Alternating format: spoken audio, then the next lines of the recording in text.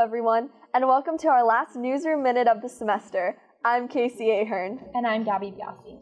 The semester's almost over, but there's still a ton of things going on around campus. Really? Like what? Well, something pretty uncommon is happening in the sky on Monday, May 9th.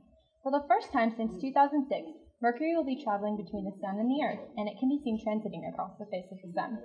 The Moorpark College Observatory will be open to students, staff, and faculty on May 9th from 8 to 11 a.m. During these hours, the transit of Mercury will be at its midpoint. The observatory's telescopes will be equipped with solar filters and will provide eclipse glasses for those who want to participate in the viewing. Sounds out of this world. Also on May 9th, the FTVM department is putting on its film festival, Premiere Fest. Here they will be showcasing their 30-minute film, GPA, Grade Point Abduction, as well as other student works. The film is going to be the main feature of the festival. The FTVM students have spent 100% of the semester working inside and outside of class on this short film. However, this is not an on-campus event. It will be held at the High Street Arts Center in Moorpark.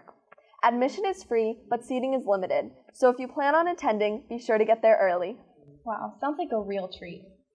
Some very important end of the semester things are coming up. Finals begin May 12th and go through the 17th. Be sure to check the academic calendars that can be found in your portals for your final schedule, as many class times and dates change. Also, graduation is coming up May 19th. Congratulations to all those who have finished their time here, and to everyone else, good luck with finals.